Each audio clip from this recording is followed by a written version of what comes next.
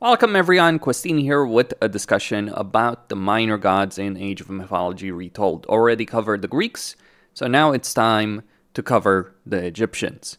And with the Egyptians, based on how things have shaped up in the meta, keeping in mind that the meta is likely to change over the next couple of weeks, next couple of months, but here are how things stand at the moment.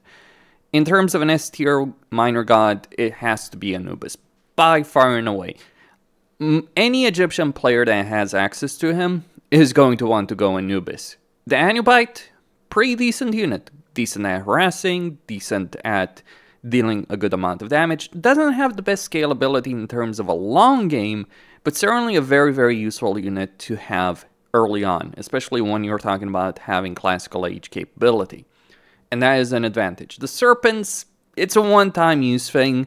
You don't really want to recast Serpents from my perspective, or very, very rarely, very situationally. And to begin with, they're not particularly useful unless you're using them in an early game fight to just swing it around in your favor or trying to deny your opponent the ability of finishing a structure.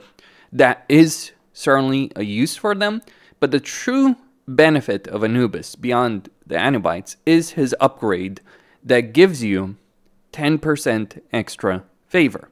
Now, the Egyptians have a hard limit on how much favor they can generate for the monuments. So the Atlanteans. And so this 10% favor benefit, which would be very significant for any civilization, to be clear, is especially important for the Egyptians. And that is the reason Anubis gets S tier. There's very few situations where you'd want to go with anyone else, in particular because of how the other minor gods are for Egypt.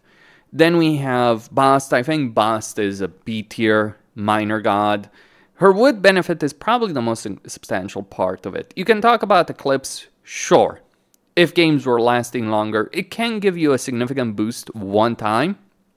In particular, if you have a decent number of myth units, if you do have ancestors, it can give you that extra jump in power, and it does give you a favor benefit during its duration, which apparently a lot of people didn't know for a very, very long time because it wasn't in tooltip like hidden benefits yet. The original tooltips weren't necessarily that great. So that is absolutely useful, but at the same time, the myth unit, it's not bad. But in order to really make full use of it, you do need to get those upgrades. And let me just say, for a classical age god to have to get expensive upgrades, well, not really the most expensive, but still expensive enough to really fully utilize a myth unit is not particularly great. And it's not like the fully upgraded version of the myth unit is going to be that fantastic either. So that is a downside from my perspective. Her farming benefit, it's not important at all in the vast majority of games that are happening right now online, in 1v1, in team games, in longer games. If the meta does shift to a longer game, sure, Bast would be farmed better. You know, recasting Eclipse would be significantly more important. But as it stands, I can't really think that she's better than B tier on this list. But that's still a lot better than Fa, who is an F tier. Here's God Power. Given the current meta, given the way people are constructing their bases right now, given the way things are playing out, is not useful at all. Oh, Shifting Sands, great. At least the Underworld passage, say what you will about Apollo, the Underworld passage is something you can just, oh, I'm going to pop this right in the middle of the enemy base, and I'm just going to use this to keep sending units into the enemy base. That can work. Whereas Shifting Sands, one-time use only. Could be useful for raiding purposes, to be sure, but Fa doesn't work in that perspective. His myth unit, probably the worst myth unit in the entire game. I mean, someone has to have the worst, but like, yeah, Wadget's slow, not really effective in combat, easy to take down if you have any kind of anti-myth capability, or if your opponent has any kind of anti-myth capability. I mean, could be useful against, you know, Egypt versus Egypt, but that's about it. Against Norse, against Greeks, against Atlanteans, yeah, that's a useless unit to get. It's just going to die very quickly. The upgrades for Spearmen, for Axemen, for Slingers, well, the Egyptian playstyle right now is focused on getting past H2 or just surviving H2 as quickly as possible and moving to H3 for camels, for chariot archers, maybe for war elephants.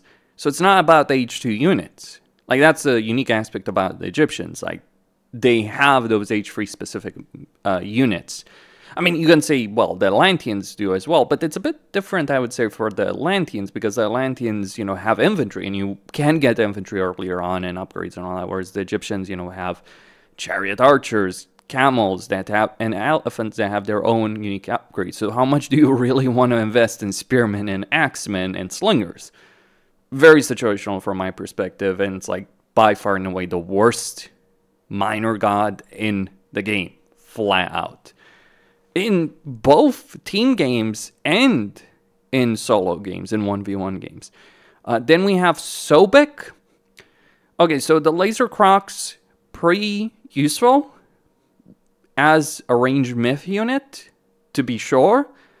Again, you do need to upgrade, and you need a lot of gold to make use of them, but they're pretty strong. Slow, but the amount of damage they can do should not be underestimated, and Egyptians can get a lot of gold, especially if you're playing, if you're playing as Isis.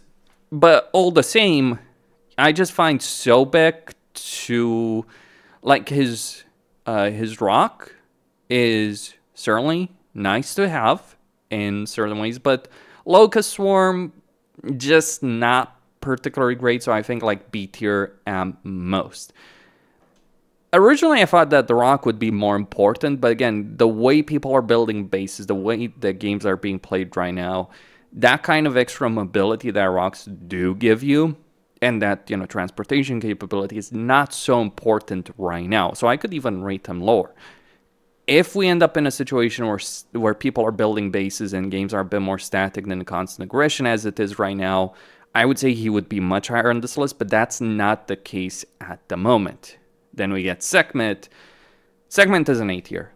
And the reason is, while her defensive benefit, well, it depends. Are you building a forward town center and upgrading it to a citadel? That can be extremely useful. Scarabs, the siege units, situational. I mean, mounted giants are far more useful from my perspective, and obviously Jotuns. But the real benefit of Sekhmet is she buffs your chariot archers. That's one particular benefit. And two, quite importantly, that shouldn't be ignored, she gives you catapults one age early. Since a lot of online games do take place within that classical age, heroic age matchup, having catapults one age early is not an insubstantial benefit. In fact, it can be a very substantial benefit because it allows you to just snipe your opponent's base. So if your opponent is trying to play a bit more defensively, or if you've got them on the ropes and you just need an extra edge to finish them off, that is a useful thing for Sekhmet. And then we get Nephthys, who's absolutely an S tier. Ancestors is a great god power. That alone would win her this position. But it's not just that. Scorpion Men, not something to laugh at, about either. So, and crucially, she gives you that benefit to pharaohs and priests, in particular against myth units. And that can be a problem, believe it or not, for Egyptians to deal with those. Because if your opponent is getting a lot of myth units, your pharaoh and your priests may not necessarily have the damage, especially against more durable ones like Jotuns, Hydras. You may not necessarily have the damage for it. Sure, Hydras and Jotuns are slow and all that, but you do still need the inherent damage capability to deal with that. So buffing your priests is a pretty damn big deal, I would say. That is my perspective. Like, it's ancestors and the priest pharaoh buff that really elevates her. Then we have Fat in Age 4. Well, given that they nerf Meteor, it does indicate people are using him. Like, this is a god that Microsoft has been nerfing, or World's Edge has been nerfing, Forgotten Empires. Whoever is working on the balancing, I'm not really sure, because there's multiple companies that worked on this game. I'm not sure who's responsible for the multiplayer balancing, probably Forgotten Empires. Fat has been nerfed in the recent past, so I would say, on one hand, I would like to give him an A tier. I really would, and I think like A-. On one hand, he does have a significant economic benefit. He does give you some fairly nice buffs for your Migdal strongholds. He gives you free units. So if you're playing that long game, you can't go wrong with Fat.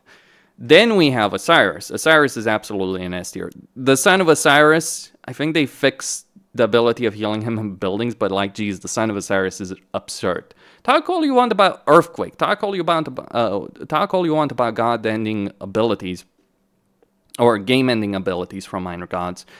Osiris has the ability of, yes, he can be taken down, so you won't win the fight. You still need an army, a pretty decent army to, you know, keep him alive, but he will swing the balance of power in a fight so hard it's not even funny. But on top of that, oh yes, mummies are also fairly strong units, as well as myth units, like great myth units. In a larger engagement, and you're certainly going to get larger engagements in the mythic age, those mummies can really swing the tide of battle in a very, very substantial way.